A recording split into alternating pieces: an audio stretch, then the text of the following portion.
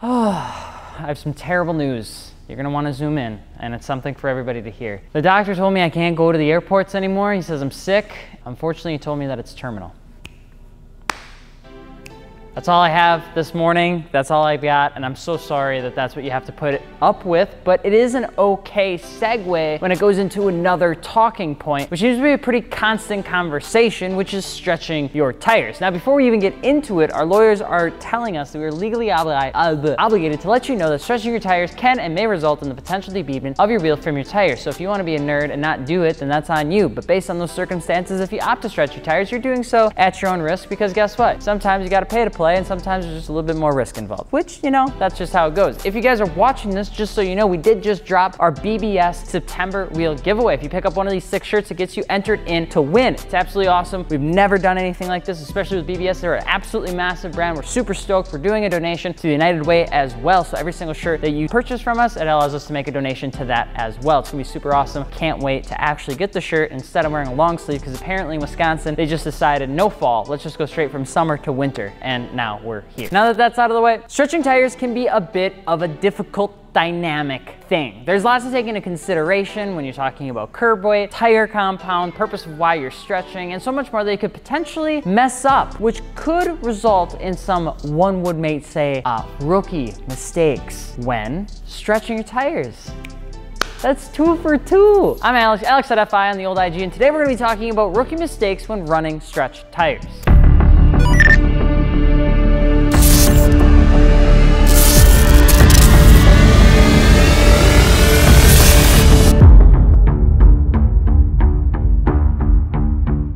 So while we know that stretch tires aren't everyone's cup of tea, stretching your tires is actually a lot more common than most would think. Any deviance from the original wheel size would either be a meet or stretch setup. We've talked about over yonder, if you want to take a look at the old math that we did to figure out how to make it easy for you boys and girls out there that are trying to do a stretch setup without actually guessing, because guessing is not good for when you're buying stuff, in case you are wondering. Stretch tire setups occur when people usually want to fit a wider wheel under a fender, or if they want to give their wheel just a bit more curb appeal. But when people go to stretch their tires, they usually mess it up and are stuck with some pricey tires that end up losing air in 100 miles or burn out before the 3rd fill up. Now here's the first mistake, which is people that have a tendency to never actually measure what they plan on ordering. An old video we did once was talking about how to calculate the perfect tire stretch, and we used a baseline, which ended up being a 255/35 on an 18x10, which is a lot of numbers, and if you don't know what any of those are, you're gonna wanna definitely check out that video. This wheel and tire size was a perfect setup for both what we would consider a square setup. So it was a little bit meaty, but had a good look without it being too much either way. From there, you can then calculate how much stretch you wanted to go by, either going down in aspect ratio in intervals of 10 or sidewall size intervals of 5. Pair that with being able to go up or down with your wheel width about 1/2 inch either way to also determine tire stretch, and you have a fun little math problem that helps tell you just how much stretch you're gonna have when you end up picking up a set of wheels and tires. Using the 255/35 on a 10 wide as a baseline, we know that if you wanted a stage 1 stretch, could be a 245/35 on a 10 wide, or a 255/30 on a 10 wide, or a 255/35 on a 10.5 wide. And if you wanna know more, there's a video with the link below, because that one is quite the doozy. You can use this math for just about any setup anywhere, not just for stretch. And if you guess, you're probably gonna get it wrong. Just saying. Some common other stretch setups for those out there that are looking for some tips: 205/40s on an 8.5, 215/35s on a 9.5, and 225/40s on a 10.5 wheel are gonna be just about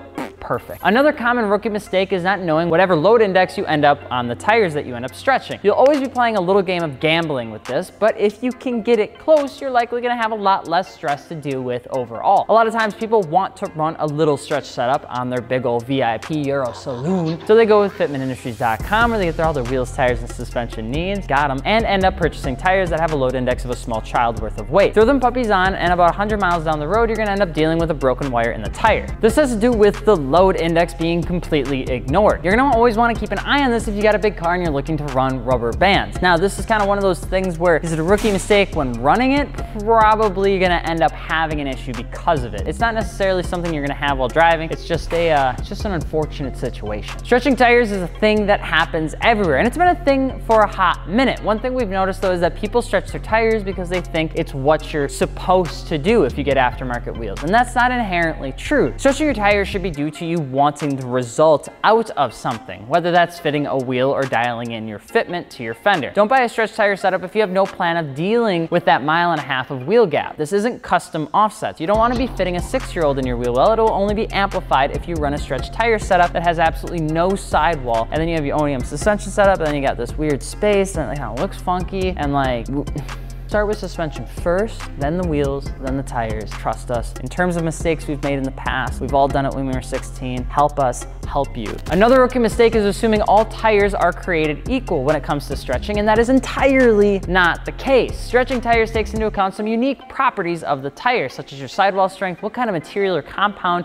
do the tires actually use, or what are they made of, where are the channels for the rain, and all the good stuff. You'll often see lots of people stretching Federals, Falcons, Nexans, and Kumos. Nankangs get a special shout out since you can buy about 16 of them and never end up worrying about something happening to them because you have 16 of them, because they just happen to be like the price of like a Whataburger. Whataburger's still better than In-N-Out, and I'm sorry, Dakota. More high performance oriented tires will not have much stretch in the capacity that we would want them to for stretching onto a wheel. Brands like Toyo, Michelin, and Pirelli just don't do it as well because the compound and the amount of strengthening they put into their sidewalls for high functioning track use make them very difficult to actually use for what stretching tires from a form point of view is actually meant for. Now, does that make them a bad tire that you can't do it? You can. Do you want to get marks on your new wheels because of it though? Probably not. And that's where the real big thing comes into. A lot of those higher end performance tires have extremely strong sidewalls, but not meant for stretching, but more meant for the high capacity of hard turning. And our final rookie mistake when running stretch tires is not changing your driving habits. You would be absolutely astonished at how different a 30 series 2 stretch feels compared to a 40 series no stretch setup. It's absolutely insanely different. Those little bumps, canyons, okay? Railroad tracks feels like World War II bunker. Dirt and asphalt, what are you, insane? Stretching tires and running them everywhere results in a different driving experience from the moment you turn on the car to the moment you turn them off and cry about the fact that you got a chip in your wheel. Be careful when you first install your new setup because you're likely going to hit your normal like local street bump and feel your heart go into a cavity you didn't know existed because of how hard it's going to feel. Pair that with some expensive wheels and you could easily rack up a bill or two because of it. Stretching tires has been a thing for decades. Mini trucks did it, Japanese car culture did it, and now here we are because the United States,